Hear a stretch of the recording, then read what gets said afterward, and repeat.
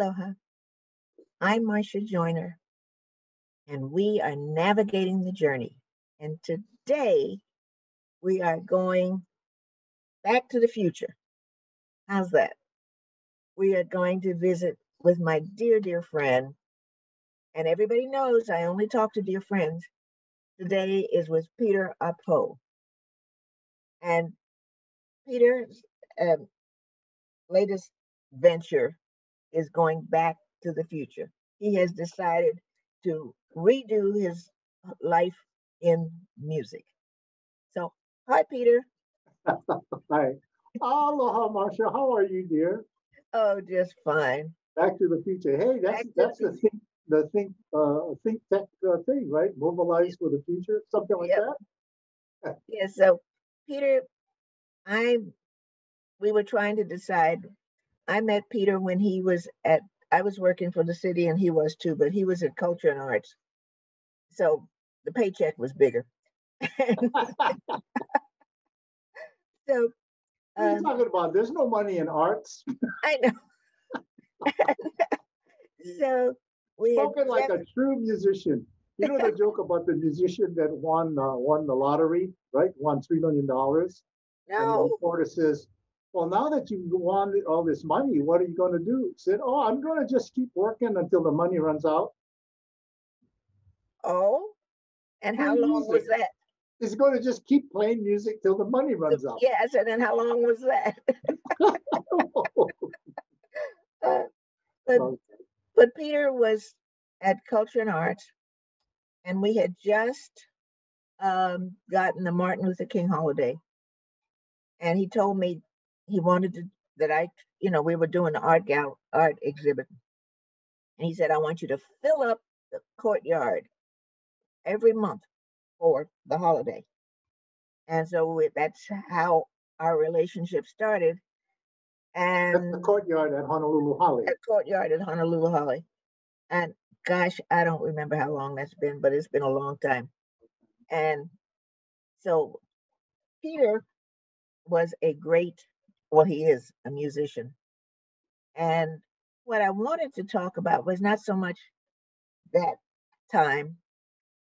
This is the anniversary of the overthrow of the Hawaiian Kingdom. And it is the same time as the Martin Luther King holiday. And somehow it always gets tucked in with MLK and we forget about it. So I asked Peter if he would play um, one song or as many as he wants to, but one from his album that I just adore, and that's Hawaiian Nation. Yeah. So just pick one from Let, there. let me Yeah, give a kind of, not so much an introduction to the go ahead. song, but just a little quick context. Um, uh, Grew up in Waianae. Long story short, I ended up at the University of Oregon. Ended up in a folk band in the '60s, and did that for a number of years. We were fortunate enough to have contracts with Elektra Records, all the big labels, Columbia, and we traveled the nation for years, college concerts, etc. When I left Hawaii in 1957, it was not a good time to be a Hawaiian. Uh, we were nowhere close. We had been silent for years and years and years. And it was a time when most Hawaiian parents, as an example, my parents, uh, stopped speaking Hawaiian because they wanted their children to assimilate, become American, so to speak. I didn't know until I was 25 years old that both my folks were Manaleo. They were native speakers. I knew they spoke a little bit of Hawaiian, but they never did in the house. Me, my brother, three sisters. All right. This is growing up, 40s, 50s, 60s. I leave town in 57. I don't get back to Hawaii till 75. Boy, have things changed.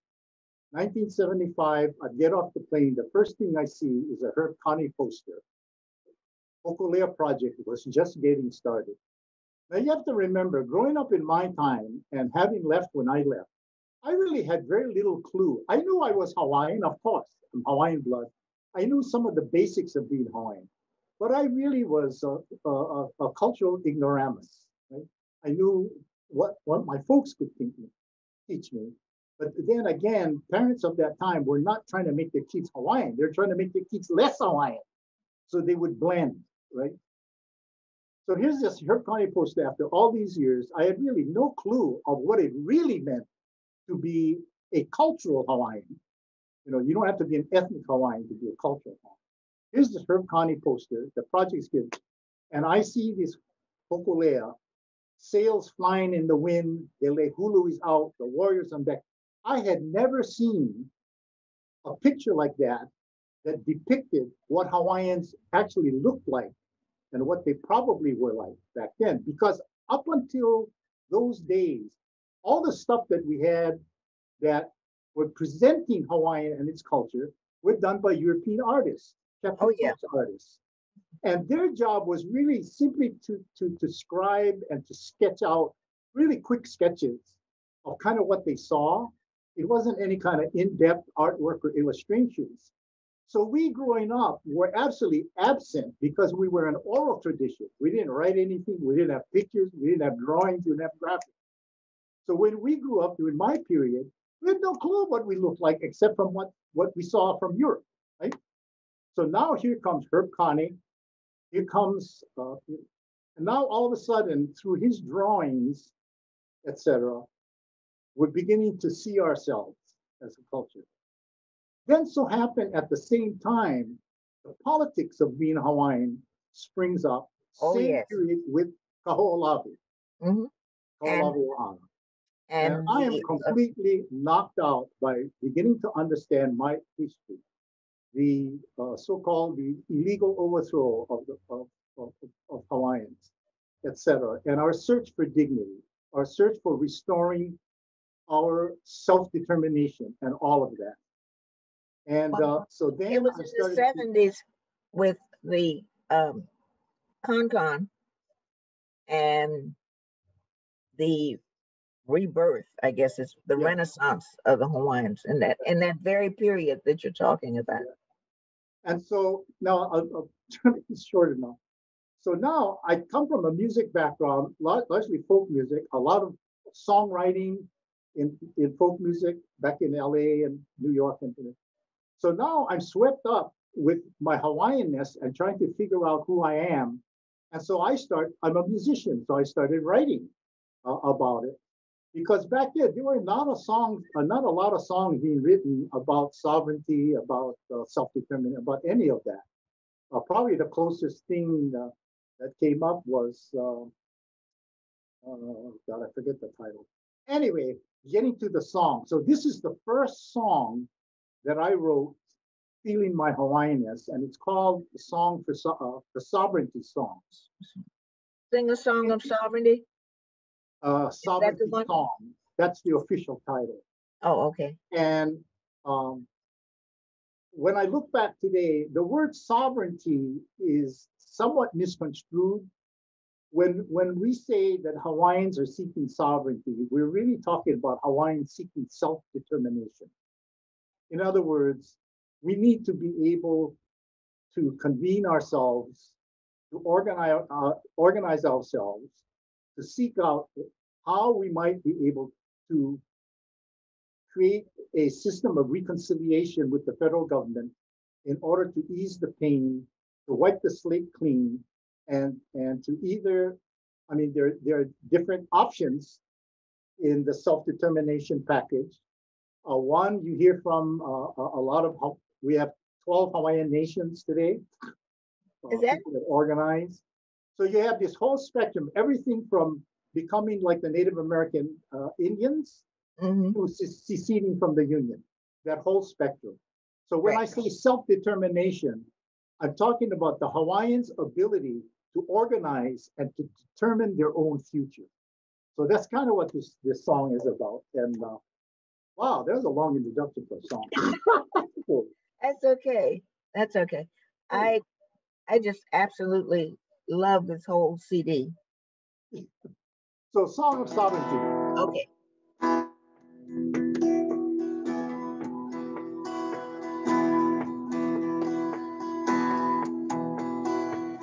Sing a song of sovereignty wherever you may be. Throw your voice upon the wind and let it ring. Join the voices of the ages in an ancient melody. It's a song you should not be afraid to sing. It's a song that was written by our father's hand. It's the only thing we have at our command. Sing it to the children so that they will understand that their future lies within our trembling hands. We are native to this land. Let us walk hand in hand. We're children of the sea, you and me. We're joined by the spirit of ancestral dignity. Sing a song of sovereignty. As we walk together down the dark and lonely road, let us pray the voice of reason shall prevail. Every step into the future is a step into the past as we trudge along an old familiar trail.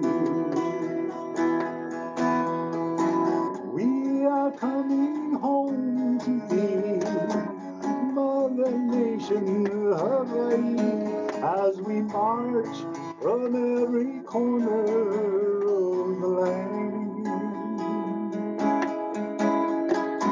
See the rainbow in the sky, our colors flying high. We are coming home to thee, oh Hawaii. We are native to this land. Let us walk hand in hand. We are children from the sea.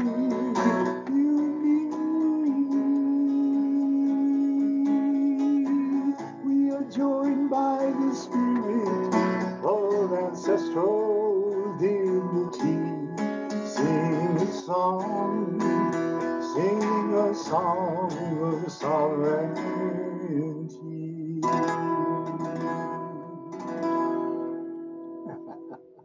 Thank you.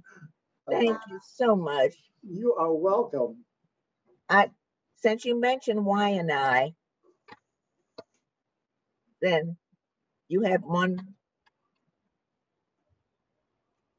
song on here, Waianae. Yeah, with the Waianae song. Yeah. Yeah. That you wanted me to sing? Yes, please. Oh, I can't do most of the songs because it's been so long. That CD was so long. I don't remember all the lyrics. I need the lyric sheet. Okay, let's go back to the.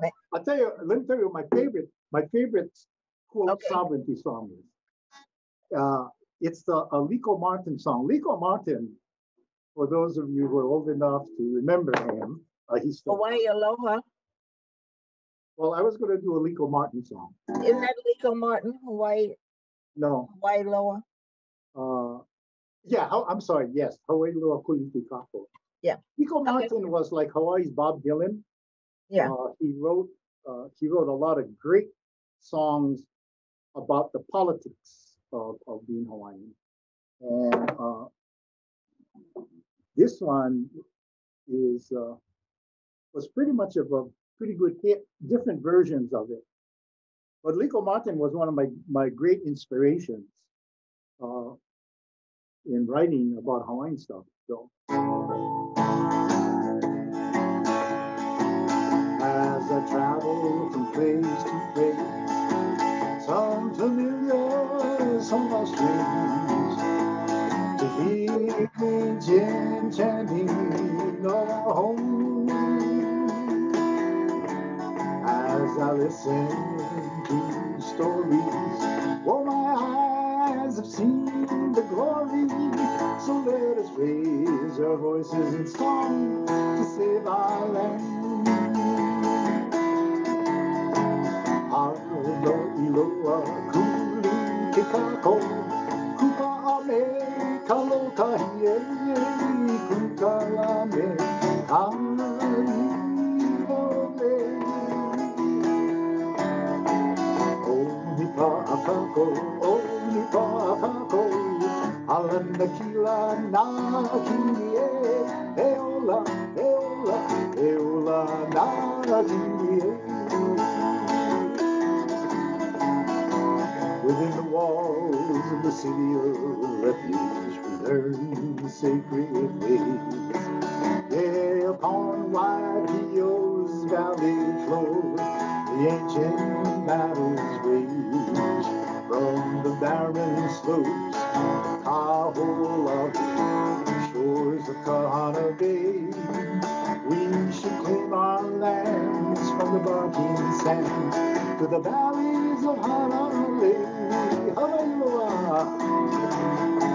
Hallelujah. Kuli kikako, kupa ame kogaye, kukalame karimole.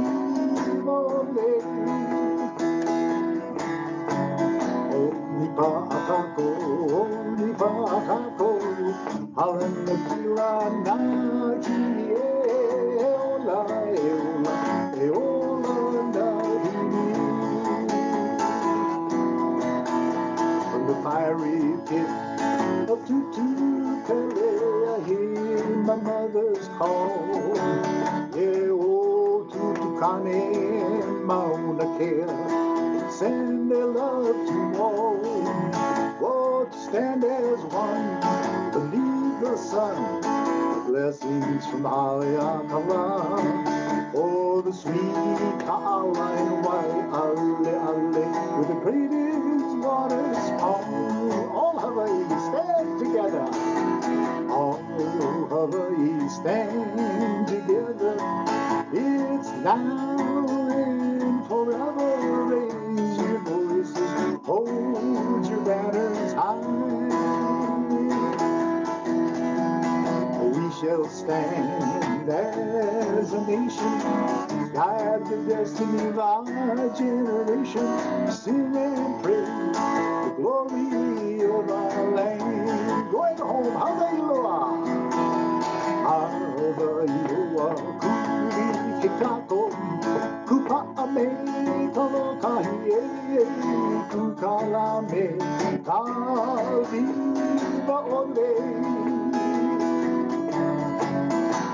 Nipa akako, nipa akako, alana kila na hinie, eola, eola, eola na hinie, eola lava. Oh, eola, eola, eola na hinie.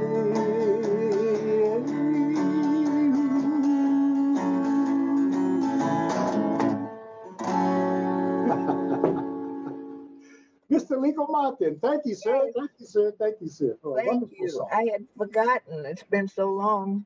Yeah, Yeah, I had yeah. forgotten. Yeah. Now tell us. We I was just looking at this one. Anthology. Yes. Anthology is a CD that was kind of an attempt on my part. By that time, I had 5 CDs out, and that represents kind of a collection of the songs that I liked the best of the 5 CDs. So it is an anthology album. Well, which one do you like best?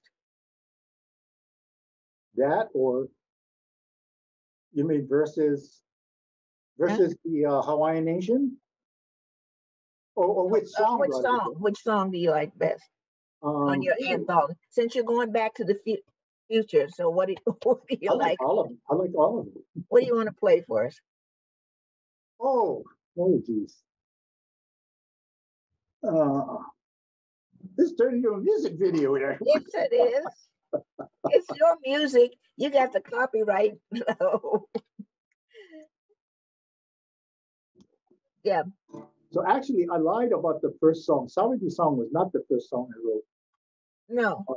Yeah, I forgot about the first song, which is on that CD. It's called, what's its title?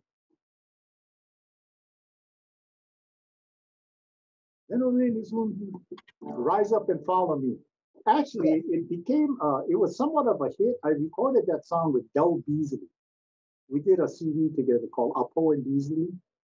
And it was a song I wrote actually on the Big Island.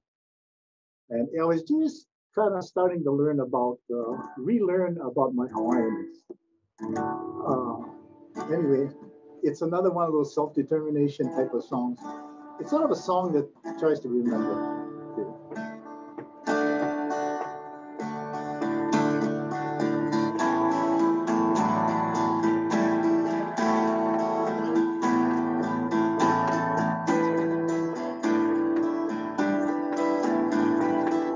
Gentle rain is falling on the coast of Hawaii, like a million silver teardrops in the sky. And down the road from Apo Going, the ancient kings still tell. I see them riding high on an ocean swell. Rise up and follow me, sons of Hawaii. Rise up and follow me, don't let me down. The taro fields are gone now from the southern Kona hill, and the eyes of all the old ones hold you to. In the shadows of their memories, they recall a brighter day. The sovereign land they love has slipped away. Rise up and follow me, sons of Hawaii. Rise up and follow me, don't let me down. Kingdoms come and kingdoms go, and we must find a way to hold on to what's left of our Hawaiian days. Oh, I see them in the mountains, and I hear them in the sky. People, can't you hear the Ali'i cry? Rise up and follow me, sons of Hawaii. Rise up and follow me, don't let me down. Gentle rain is falling on the coast of Hawaii, like a million silver teardrops in the sky. And down the road from Apo Going, the ancient kings still dwell. I see them rising high on an ocean swell. Rise up and follow Sons of Hawaii, rise up and follow me. Don't let me down.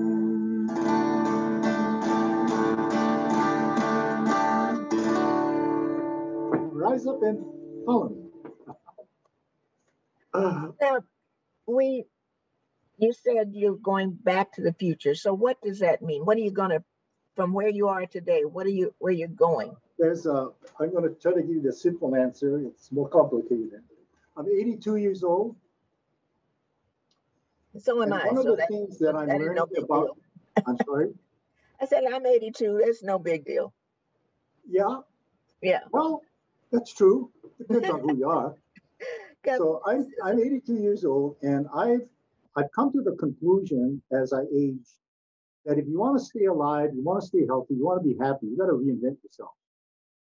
You know, most of the people that you knew when you're 82 are dead. Okay? A lot of the things of the conditions of existence in the world has changed. The difference today from you and I growing up, cell phones. So trying to adapt through age is, if you're not on it, and if you don't stay on it, and if you give up and keep talking about how much you're looking to retirement, for those of the, when they say retirement, this is for those who mean uh, to stop working and do nothing. That's a sure road to death, at least mental death, right? So at 82, well, actually when I was 81, I decided I need to shake the tree. I needed to get to start creating new circles of friends, renewing old friends who are still here, paying attention to family, and doing something with my life that has some meaning and is something that I am passionate about. I spent 40 years, the last 40 years of my life in government service, and I loved it. And I spent much of those 40 years in doing Hawaiian, as an OHA trustee, et cetera, doing Hawaiian things. I've now decided to go back to the 60s and do what was I doing then, which is playing music.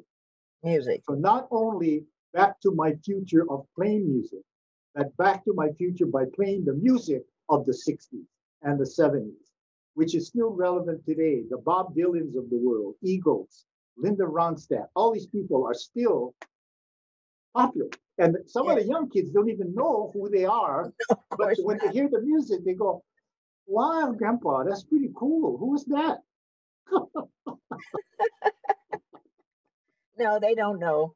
They don't know. So Back to My Future is about going back to where I was then, but knowing what I know now about what it takes to, to live and to try to be happy in relationship, I think. And it excites me. I get up in the morning now. I'm excited about seeking new opportunities. I get excited about some of the new friendships that I'm doing, and my wife and I are trying to stay, active. So that's what I mean by Back to the Future. And you're recording. That's going to be the title of my new CD. And you're recording more music. Yeah.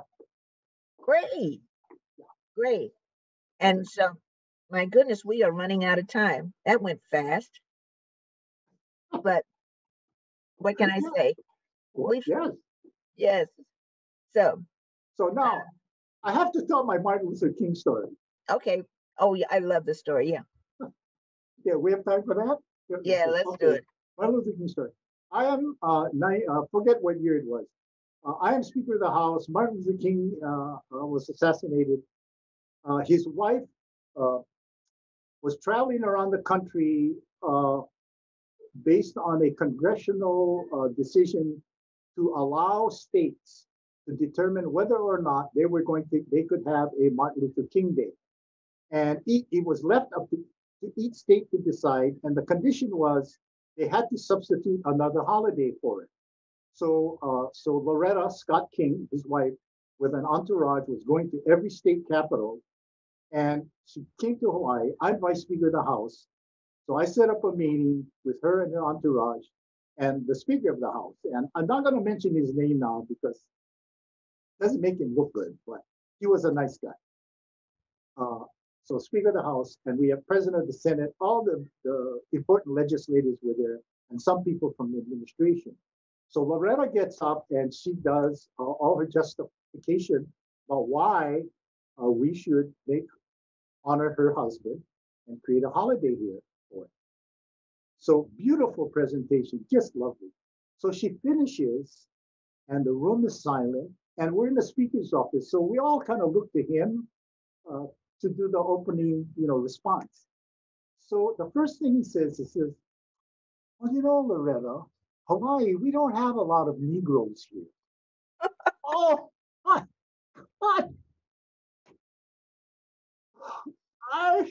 we wanted to crawl under the table. And he didn't mean that in any way, but he wasn't very worldly in the sense, you know what I mean? It didn't. No, it took us 2 years to go through all of that to get the holiday, but That's right. yeah, That's right. yeah.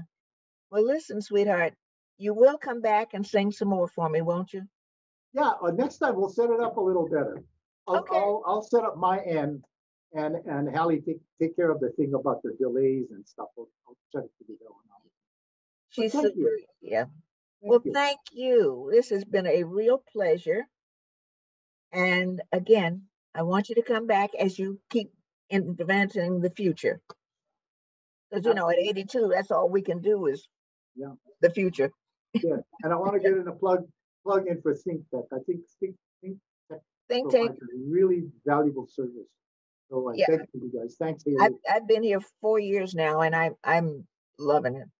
Yeah, it's great. Well, thank you for inviting me to be a guest. Thank you. Aloha, aloha. Aloha.